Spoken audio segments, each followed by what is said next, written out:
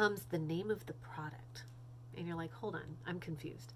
Let me give you an example. So, when you go and you grab a tissue, what is the word that you use when you grab that tissue? What's the name of it?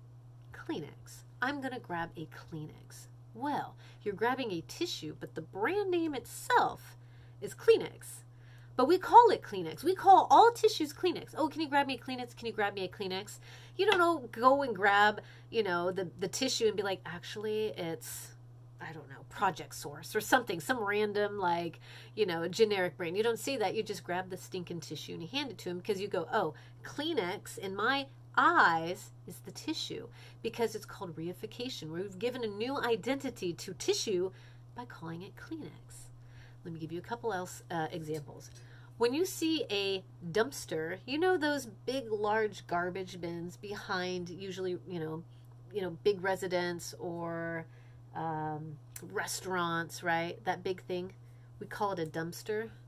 The dumpster is literally just the name brand of a type of garbage that they have out there, a commercial garbage can. But we call it a dumpster. It is so well in our head that we go, well, what else would you call it? Like, what else do you call a tissue? Right? The reification is that because this is such a well-known brand name that we now call them all dumpsters, even though they're not all technically dumpsters because they are garbage bins, but not all of them are actually the name brand of a dumpster. Just like Saran Wrap. Saran Wrap is not the plastic. Saran Wrap is the name of the company. But we call all things that are plastic covering, and you stick it to the thing. That plastic wrap is actually not called, this plastic part is not Saran Wrap. That's just the product name. All right. Just like Coke and Pepsi are product names of cola. All right. And just like Pop-Tarts are the name brand of toaster pastries. Okay. So Jell-O's the same thing. Not all Jell-O's, all gelatins are Jell-O, but we do that. We'll shake it up and like, oh, would you like some Jell-O? Well, it's not gelatin. It's not Jell-O. It's some other, off-brand. I don't know, Annie O or something. Okay. And Band-Aids. Band-Aids are not the bandages. Band-Aid is the name of the company, but we call all bandages Band-Aids because of, reification. Okay. All right. Same things with Pampers. Pampers is another one, like, oh, go get the Pampers or the diapers or whatever. Pampers is another kind of thing where we've, a reification of what the actual diaper is. Okay, so I hope that helps you out. We do this with just about everything. We like to give it a new name so that we would like to not admit to the thing that we're really buying. Let me explain this in a sense when we talk about escargot. All right, anyone know what escargot is? Escargot is snails. So a lot of times you'll go into France. I don't know if y'all been to France, but you go there and you go, I would like some escargot, please. I don't know how to say please in French right now. My brain hurts. I've recorded this too many times to remember what I said before, right? But you're really just asking for snails. Okay, that's what we're doing here.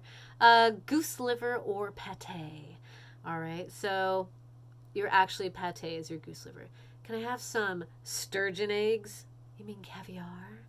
All right, or I want some sneakers. You mean Jordans? Right, do you see how they go back and forth? Watch being a Rolex. Ta-da! So we actually hone into these name brands because of the connotation that it brings, because of what we think of when we hear these products. Okay. All right. So we also think about languages being more weighted. Certain words are more weighted than others. Here's an example. Are you giving your child a swat or a slap? All right. Is it a spanking or a beating?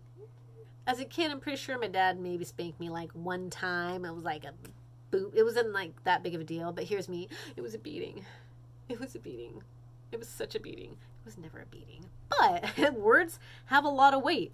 If I told my teacher my father beat me, my God, not good stuff. Okay. So words have weight. Be mindful of that. So question is, am I a professor or am I an instructor? Good question to know. Figure it out.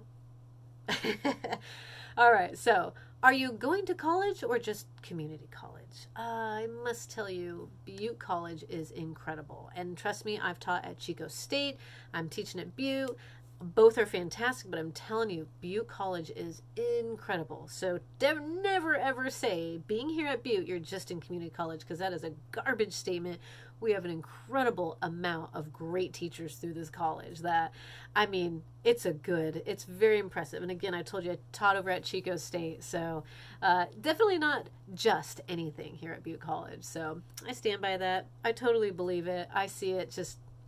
Anyway, so keep that in mind, Are you just in college, just community college, or are you in college? FYI, you are in college. And how do you know? Because I let you know with your grades and how we learned in this class, all right? Okay, so advertisers and politicians, they know this. They utilize this to the best of their abilities to get you to do the thing that they want you to do. It just is what it is. It's called capitalism, y'all. We're gonna just live with it, okay? So, we use these terms in all kinds of different ways, like make America great again. Yeah. I'll be honest with you, I have absolutely no idea what that even means. But a lot of people just swear by it like it's, a thing. So I don't understand it. Some of you might all. But that is what people do. And now they hold on to these slogans and these lines and they go, yes, that's the thing. I'm going to do this. Because somebody of power said it. So we're going to talk really quickly about appeal to authority. Unfortunately, we love titles. We love that somebody is a doctor, that they are a president, that they are a lawyer, that they are a scientist, that they are a professor. They love this. I love this, right? I don't know. I like a title too, right? Better than just being clean. Okay. All right. So, and that's okay. It's just human nature to want to see something and look at it and go, it's telling me what to do. Okay. I feel better now. I feel better now because I'm listening to that. That's just how we are. That's how we work. We're all human. It is what it is. So the question is, are we utilizing this title to help us out? So here, let me rephrase this. So if the president does it, it must be right. Right? So because of the title, we follow suit. So their language and their dialogue is really important because we hold a lot of weight on who a president is. Okay, so like a policeman. So a policeman did it, it must be right because we hold, they have values and they have this. So when they do something, we look at it like it must be right. That's not always the case. All right. The same as a professor and a scientist. I've said this before. Unfortunately, where's the money coming from? And what's the motive behind it? Why would somebody do this, say this thing, or however? Because sometimes there's something behind it. Okay, there's sometimes a thing behind it. There ain't money behind what I'm saying because I'm a teacher. I am not sponsored, so I say the things that I know to be true based on the facts that I see. Okay, so that's for me in my degree. You could say, okay, well, she says it because this is her research, this is her information. All right, we could probably say it's pretty legit. All right, what are other people saying? Remember, compare with the peers. What's really going on? Okay. That is appeal to authority. Sometimes it's okay. Sometimes we really have to be mindful of the ways in which somebody is using said title to tell us things. All right. So whether it's a pastor, a scientist, Mr. Pillow, my pillow guy. Is he a thing? I don't know. There's always somebody out there. The guy who rings the thing out. What is that called? Yes, that. Anyway, so we have all these different people that we give authority to and we listen to because we have so much respect. But we have to be careful and we have to look beyond that and really consider it. Okay? Just a little heads up. All right. So one thing we need to differentiate is that we have to differentiate the word from the thing. Okay? So here's the thing. I could yell fire, fire, fire, fire in a theater, and that's illegal. Actually, you're not supposed to do that, especially if there's no fire, right? So if there's no fire, what's wrong with that? Well, the word from the thing is totally different. So yeah, I did say fire. What? Fire's not that big of a word. Like, why would I get in trouble for that? It's the intention behind it, okay? So one, it's a it's a lie, and it creates a lot of chaos and safety issues and havoc, and everyone's trying to stumble out and get out of this theater. So yeah, of course, there's a huge weight behind the thing versus the word. So when you scream and fire in a theater, like, that's incredibly, ridiculous. You're not supposed to be doing that. So yeah, I would freak out. So I don't go to movie theaters. I get anxiety. Anywho. Okay. So here's another one. Why can't I joke about a bomb in an airport? It was just a word. It was just a word. I see people who try and use that as an argument very much. It was just a word. I was just saying a word. I wasn't really doing anything. Yeah, but what was the intention behind it, right? What was the thing you were really trying to do? Okay, so we really have to let's be honest with ourselves about the things that we're saying and that we're doing. And that's the whole point of this little lecture here, okay? So here's one. If I take your essay and I go and I put a big old F on it, does that change the quality of your paper? All right, so we have authority here, one that I've been doing this a very long time, and I see a lot of papers come through. The question is, does that F hold value? Does it take the quality away from your paper? That depends. What were the qualifications I was looking for in the paper, right? Was it, please write about dinosaurs, and you write about Jell-O, then and have absolutely no relation to anything we're talking about? That might be an F. I don't know. I don't usually give Fs. It's hard to get an F in college if you just read the directions, so I don't know. So anyway, that's the question. Does my F change the quality of your paper? Okay. And one weird one, I don't know why this is on there. I can't remember why I put this, but say a person is constantly calling your kid a spoiled brat. Words have a lot of weight to them. And the things that we say, it may not be the word spoiled brat, but it might be what it does to, like, the kids. Like, my dad used to tell me and my brothers that we are heathens. You're a bunch of heathens because you guys fight all the time. Yeah, we fought a lot. So, I don't know. I didn't even really know what the word heathen was. I got older. I was like, oh, that was mean, Dad. It's like, well, you guys fought all the time. I didn't know what else to say. And for a long time, that kind of, I held on to that. I was like, a heathen? Am I going to hell because I fought with my brother? Ladies and gentlemen, brothers and sisters fight. We're just too close in age, and we love each other just enough to hate each other, right? So, anyway, so words have a lot of weight. So it's important to be careful of the thing, the word versus the thing. So while my dad might have said, you little heathens, his intention, he wouldn't think any much about the word itself, but it was the way, he went about it, how he said it, So for me, he might not have realized what he did, but for me, it really hurt. I mean, I didn't really that hurt, but maybe somebody somewhere would have been really hurt by that. So as a note, language does not always have to be a conflict. These words don't always have to be an issue. Okay, it is very important that we understand the other side. Absolutely. That's the whole point. That's why we communicate, to understand the other side. Okay, so one thing that I mentioned earlier is I love rap, and I love rap because I feel like there's these great ways of using words in a new creative way that you didn't use before, and I love that. I find that fascinating. Creating new words that we can actually use is amazing. Except I swear to God, I hate the word selfie. I hate that word. I hate it. I hate it. It drives me nuts because majority of the time when people are using it, they aren't using it right. Selfie is when you've taken a picture of yourself, right? Not when it's a group of you and someone took a picture of you. I can't tell you how many times people have used that word incorrectly. It drives me nuts. I hate that word. Anywho, enough that rant. Okay, so again, words don't have to be bad. They can be great ways of expressing things that were previously inexpressible or just not easily expressible. So sometimes we use words from other languages and vice versa because their word is the word and we can't think of something better. Let's just be honest. So like the French actually don't have a word for the weekend, so they use ours. I don't know, maybe they never had to worry about a weekend. America was working so stinking hard that we have to have some days off, all right?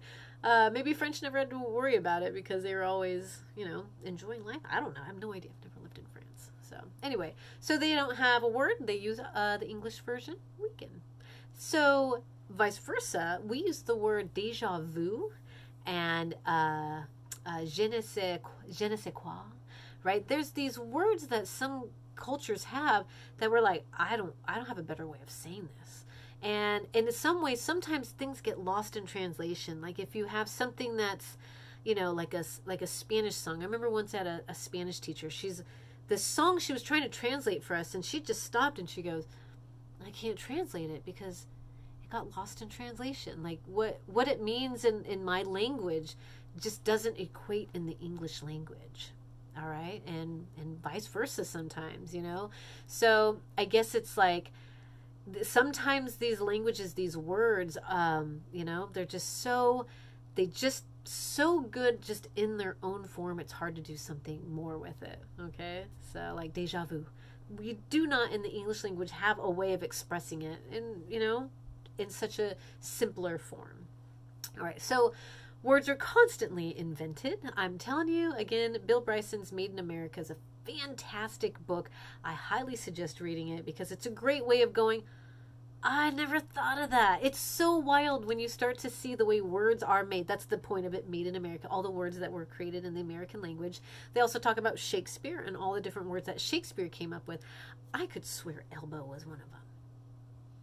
I could swear elbow was one. I could be wrong. I got to get the book. It's over there in the corner. I don't care that much. So anyway, a lot of times we use words to fill in the gaps, again, like highway. We didn't have a word for highway before a highway was built, so we had to make up the word. Fast food. I know I keep bringing these up, but that's like the different things. So the word whatever, we didn't have a word that was in between this, so we were like, whatever. Right? So we come up with these different ways to express something because we don't have another word, like bromance, right? I love that word. It's like, oh, bromance, got it. Oh, I get it. It's a friendship, but it's bigger than that. It's a friendship it's hard to express, so bromance works for it. Or friend zone, right? Like when you're in the friend zone, you're like, I don't know how to explain that it's never going to happen between me and so-and-so. I'm just in the friend zone. And we all now have an understanding and a connotation that we know what that means when someone says it. Okay. Again, read the book Made in America. It's a great book. It's kind of hard to get into, but once you get there, you're like, gotcha. Okay. Isn't it true that sometimes we get the meaning wrong? All right. So there's many times where we actually do get the meaning wrong.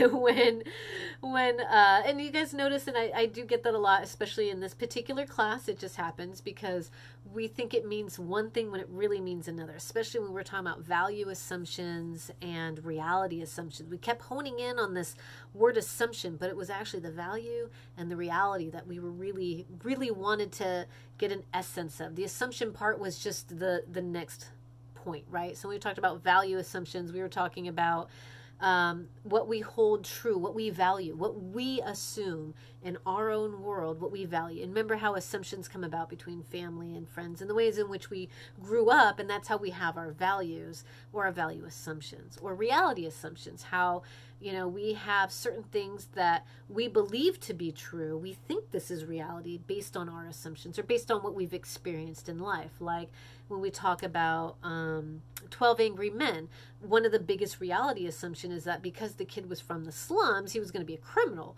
Well, that's not the case, but it was a reality assumption. It was not real.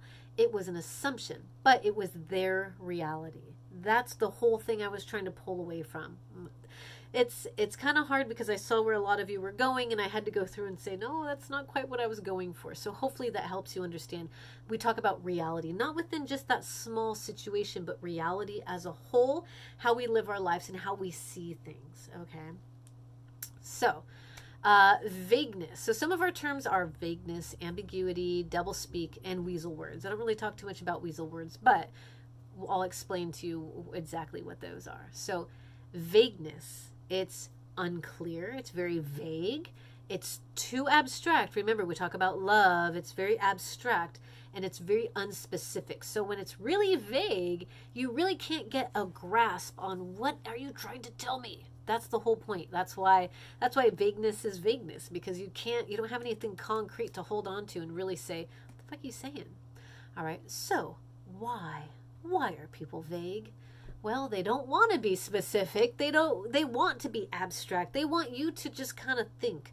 whatever you want to think, but they don't tell you the real thing. So politicians obviously do this all the time. And I don't mean to pick on politicians. I have no problem with politicians at all.